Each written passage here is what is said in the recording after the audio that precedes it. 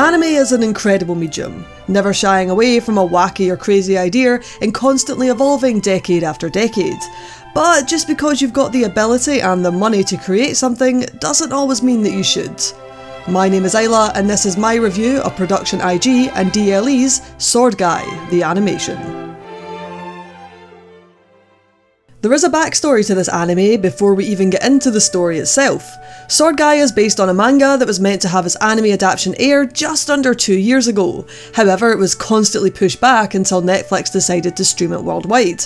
Unlike other Netflix originals like Devilman and Be the Beginning, they actually didn't have a lot of involvement in the production of this anime, and my good god does that show. Okay, so strap yourself in for one slop of a plot. So the story takes place in Japan. Maybe in the future, who knows? To be honest, it doesn't really matter and it's never talked about. Since ancient times, legends have arisen about swords forged by gods or dragons or some other mythological ilk. Like most legends, evil lurks in the shadows, and these swords are the very epitome of demons themselves. If a person takes hold of one of these weapons, they will be possessed by them, becoming either a chrysolite or a busona.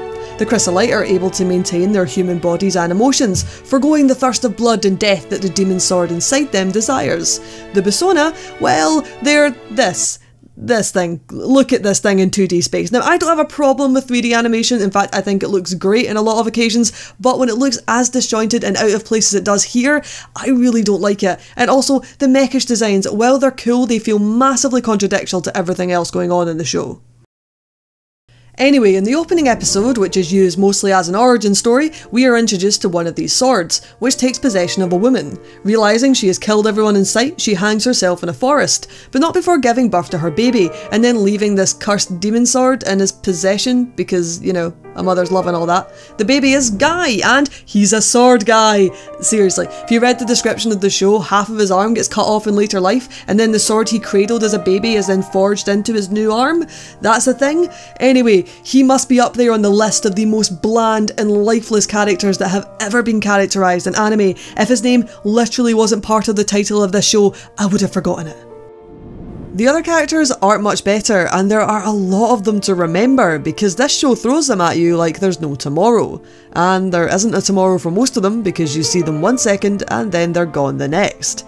There's no room to care about them because there's no care afforded to them. Most of the characters are filled with anger and fueled with rage, taken over by these swords in a moment of murderous intent. And these random characters take up most of the time afforded to this show's 12-episode run. Where did our protagonist go? Oh, there he is! Oh no wait, he's gone. Okay, fine. I guess I'll watch this character transform into a whole other character with zero explanation as to why, and we will see her for max 3 minutes and then she is gone and never appears in the show again. What? But I will give this show its dues. Hidden in the rubble, rising from the ashes, is Seiya Ishijo, a true gem of a man. There is one episode that touches on his backstory, and it's really nice. I liked it. It was my favourite episode, and I also liked him, and so why isn't he the protagonist? In all honesty, this anime is funny. In a really bad way. Like a cheesy 80s cartoon that you love to love and love to hate, but it's not a fun watch. If you love the manga, then I'm afraid you've got a poor adaptation here. However, the animation is not half bad. Nothing special or standout particularly happens that makes you go, wow, that was amazingly animated, but it serves its purpose well enough. The soundtrack is so forgettable that I actually forgot it had a soundtrack, however the actual voice acting is decent in both the sub and the dub.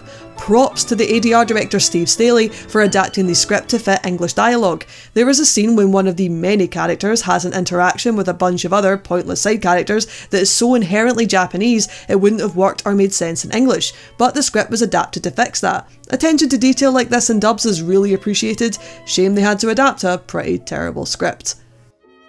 Lastly, as I round off my review, my favourite part about this anime was that it didn't even have an ending. There was no explanation. We were literally in the middle of a fight and it didn't even feel like a cliffhanger. The show just ends. That's it, it's over. Like the team sat around a meeting room one day trying to figure out an ending and they couldn't, so they just didn't. And so, very much in the spirit of Sword Gai the animation, I'm just gonna... めたばかりの体ふとした切な閉ざす闇を